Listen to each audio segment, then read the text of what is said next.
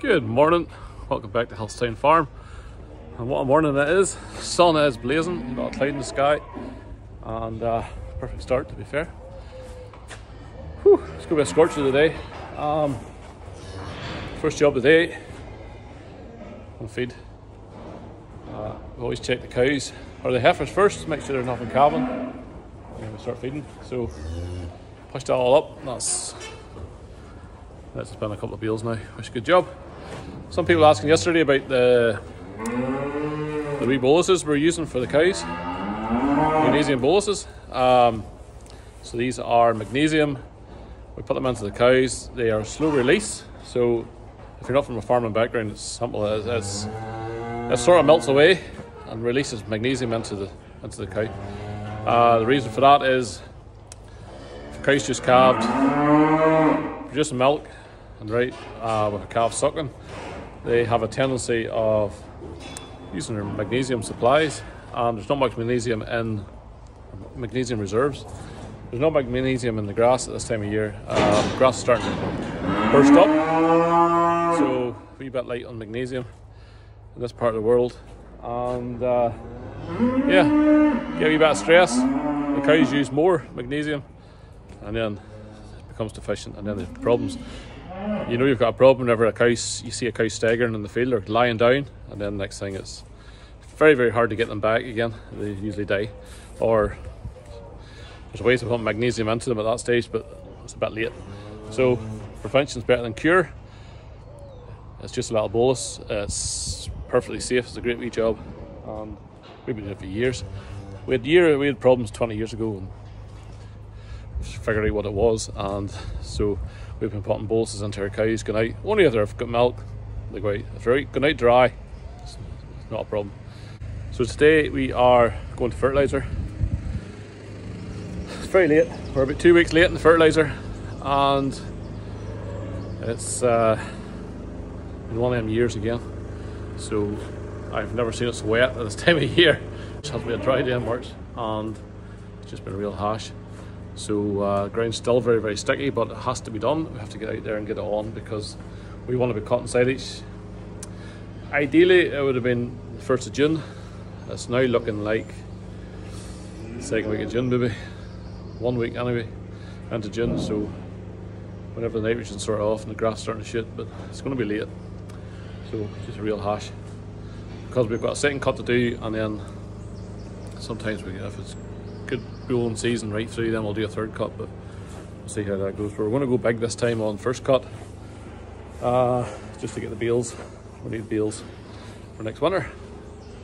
So that's the job for today.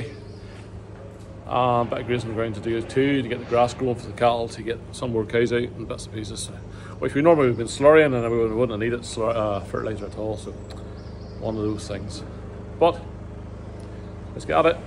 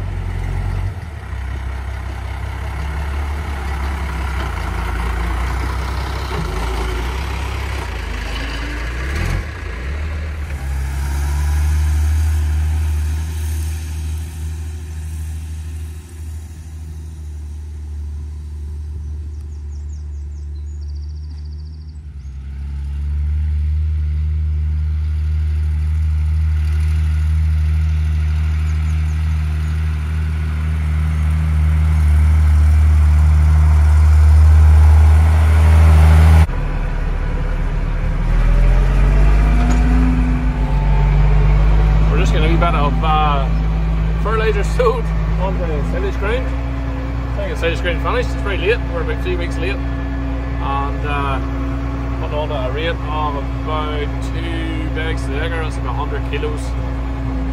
100 kilos on nitrogen per acre. So plenty for us anyway, and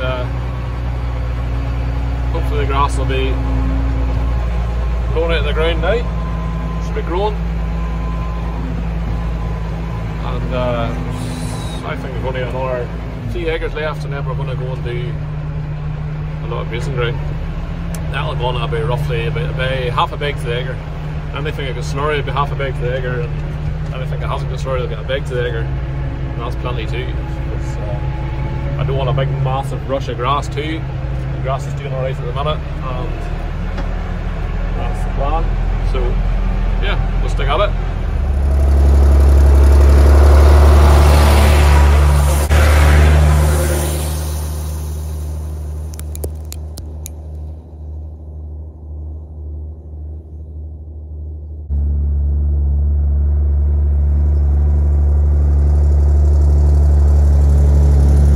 Today we're doing a wee bit of ploughing. It's not that big a field, it's only about an acre, and it's a chicken field for the hens. We're laying hens, and right just next to the farm shop.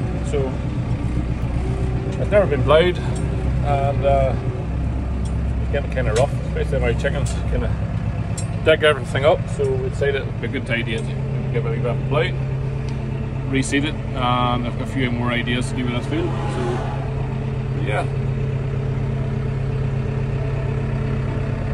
there can be a little 3/4 plough on, and yeah, doing the job.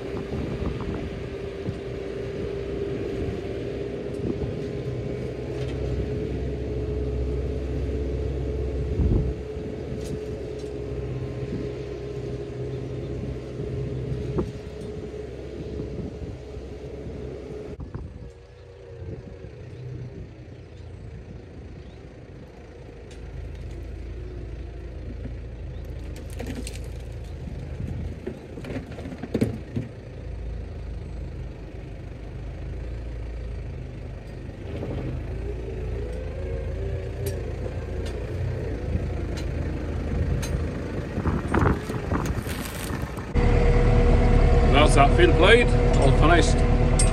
Wasn't that big. Still took me a few hours, like, but so we plough, and I think it took us a third of the field just to set the thing up. I'm no plough man, don't get me any. I'm just not a plough man, alright. So I'll be no expert, but I like doing it. It's great, enjoyable, and it is working. It's working well for you. It's not perfect, don't get me wrong, it's nowhere near perfect, but it's grand. I'll do the job. We'll hopefully give it. I'm going to give it a roll before I harrow it, and then I'll push everything down, and then we'll give it a harrow, and we'll sow it, and we're good to go. That's the plan anyway. See how that goes. As long as the water doesn't break, that's the only thing. But sure, other things on the agenda. First, my heifer's calved. Well, you see that in a minute. And then these other two, I don't know what these are doing in the wrong field. So you see, oh, you can't even see them. So that's the first heifer to calve. First heifer to calve. So we bull calf. Oh, there's the door. It's windy. It's a windy day. Not a lot of heat, but seems to be doing well. The pair. Just need a few more to join her. Well, what a day. It's been, sun has been blazing all day. I'm going to be burnt today, I'm sure. But hope you enjoyed the video. Just a few little snippets of spreading fertiliser. It's not a massive big sower, but it's big enough for us. And does the job. We got a full bag, 600 kilos onto it.